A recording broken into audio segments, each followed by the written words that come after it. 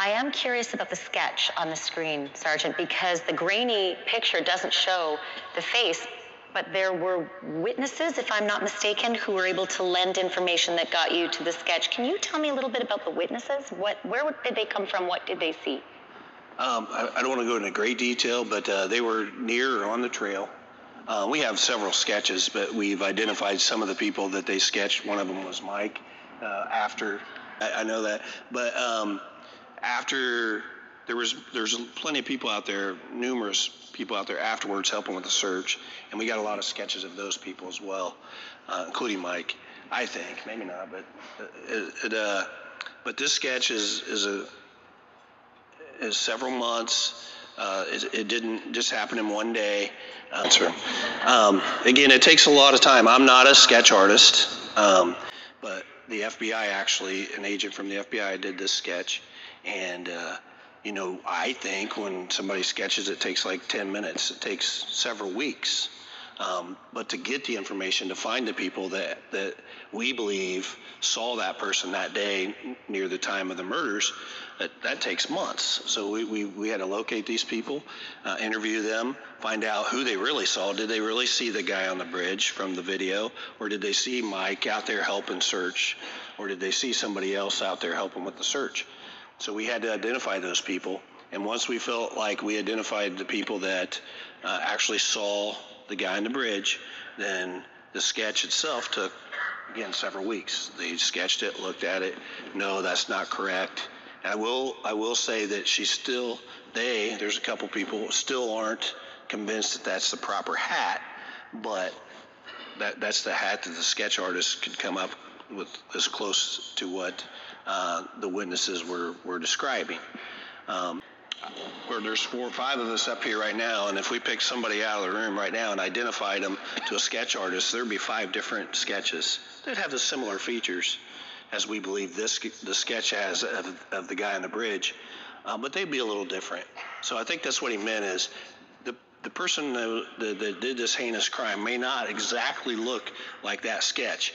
That's what the person's information, and then the sketch artist had to take that information in and then put it on paper. So it's not always going to be perfect, but we think that's a really good sketch, and we think it's really close to the person that we're looking for that's on the bridge. The notion that when something like this happens, just like holding something back that only the killer would know is crime fighting 101, also looking at the families first is crime fighting 101. And I've had my fair share of shots taken at us. Really? Oh yeah. Yeah. So people jump to conclusions. I mean, let's face it, this guy, this sketch, I have features that resemble that. Most Midwestern guys, with my build and stature, can look like that. Yeah. All right. It's not me. Harry, and Doug would not travel around the United States with us. They've checked me. I was at work. I have to badge in twice. I'm on camera. I mean, but people won't take that. Doesn't fit their agenda when they're out there. It's easy to hide behind a keyboard and take shots and say it's Mike Patty. He's the worst guy ever. I've been called everything. Trust me. It breaks my wife and my family down to tears, and I tell them, guys, I'm not going to let that bother me. I will not. Let me ask you, Becky, a little bit about the relationship that you have with the police. Like you just said, the sergeant wouldn't be out traveling with you all over the country to do these presentations if you didn't have a good relationship and if he didn't believe in you. But again, at the beginning, that's a really tough relationship to establish because they're the ones looking at you first. And you need them to find the killer. And they need you to figure out if you're not part of it. How do you get beyond that extraordinary, awkward, and painful first dynamic? I don't know that it really was with us because as soon as this happened, we went to them and said, check us out.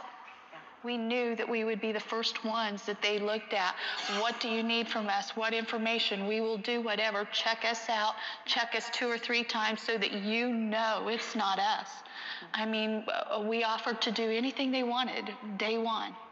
And they were very polite and respectful in everything that they did. So I'm here to tell you, if it was, I don't care if it was one of my family and I thought I knew who it was, I'd have turned them in, you know. So we just wanted to get through that because we knew it wasn't us. So that, okay, now get down to business. Now let's get down to business. Let's get down to business and really find him. And I know other citizens have brought us articles that they found, and we've collected those and put those into evidence and done whatever we could with those items that were located. So to answer your question, I think, yeah, we have been out there several times since February 13, 2017, and we will continue to go out there. There's people that go out there just because they feel like they get closer to the crime and they feel like they need to go out there to help with them, motivating them to do the investigation. But yeah, I don't necessarily encourage them to go out there without permission because it is private property. Yeah. And sometimes we overstep our welcome or our boundaries there. So, but if if you did it the right way and somebody finds something and they do it the right way and they contact police right away so we can collect it properly, then I would say, yeah, it could be beneficial. Just a